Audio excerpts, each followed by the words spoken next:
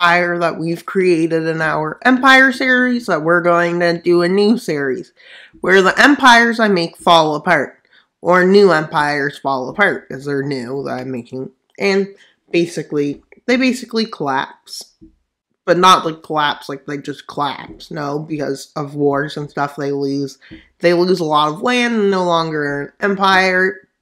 Different groups in their empire revolt. But let's start with an interesting idea.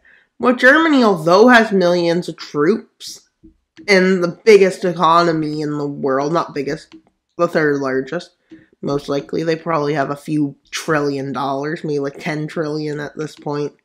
Their economy starts hitting a recession, and France seizes this opportunity to invade North France. And this invasion goes pretty well, with them starting to take lands, as Germany's army is starting to fall behind how modern this French one got. With the French puppet starting to collapse, Germany launches a counter-offensive. With France being ready for this and having planned this out. Basically, they're trying to form the Republic of France. But it's not really working the best. And they managed to reach the German border. And at this point, they start crossing the German border. Moving into Belgian territory. The Germans agree to give France their old territory, which leads to the peace treaty, or the Treaty of Berlin, worsened by the fact France invaded. With the Polish state, or the Polish puppet, starting a rebellion. As quickly they overthrow the Polish puppet, and with the help of Ukraine and Russia, they manage to launch a counter-offensive. They also are getting support of France and other nations. Although this doesn't go as quick or as well as the other rebellions. Take a bit of up here and they move over here because they can't get much. With Polish people starting to rise up in Polish inhabited lands. With them crossing this river and headed for Berlin. They manage to take Berlin and Germany makes a peace treaty. In which Germany does manage to keep a bit of Poland. Most of its northern land had to sign a peace treaty before it took back all of its land. With a rebel force rising in Yugoslavia puppet. Or the Yugoslav army. Not only leads to Germany having to fight a war with the Yugoslavs. And the Yugoslavs use the German color to invade. Doesn't mess up. But anyways, Hungary joins on the purple team. Why? Because they're also invading Germany. And they invade a big swath to take lands they still claim.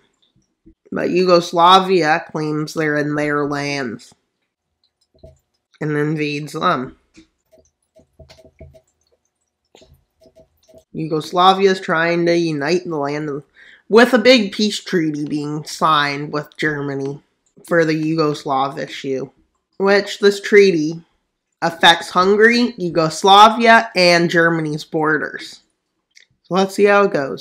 Still being strong, but much weaker already. And we're not even far into the video. With Italy starting the Italian War of Land, Poland joins, and Czechia joins. And Czechia isn't even independent. This becomes known as the First German Collapsing War. Or the Czech Rebellion. With Polish troops crossing in. With the Czech rebels all linking up.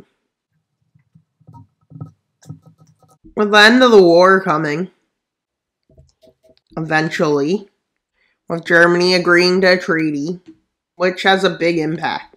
The borders will shift, and let's see, and now Germany has lost their Adriatic Sea access, which is going to hurt their economy.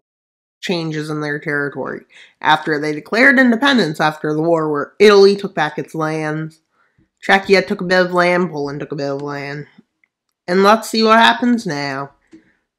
Well, the Benelux War begins, which is a rebellion started in a few key areas. Down here, over here, up here.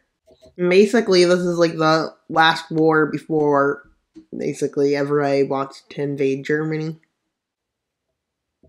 And them declaring this as part of their territory. They come out of the north, too.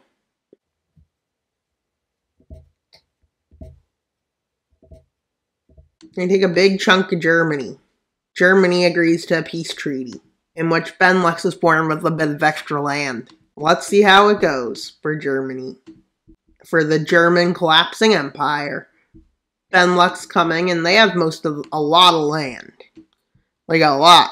Parts of northwestern Germany, parts of Rhineland, not all Rhineland, just the northern part. With South Germany declaring independence. And this is where France and Poland and Italy and Austria and South Germany and Denmark and the Netherlands forms a coalition. This is the end of Germany. Not really, but the end of its empire, with it being North Germany at this point. This is where they replace the government with a democratic government, and they each take a greedy amount of land, uniting after South Germany took out Germany. But France took a big chunk of land, the Netherlands, Poland, Czechia, and Denmark. So lots of lands have been stripped away from the German Empire in their collapse. And that's pretty much all for today's video. Please like, subscribe, and comment. Why should you subscribe? Because it's good for the channel. Bye, guys!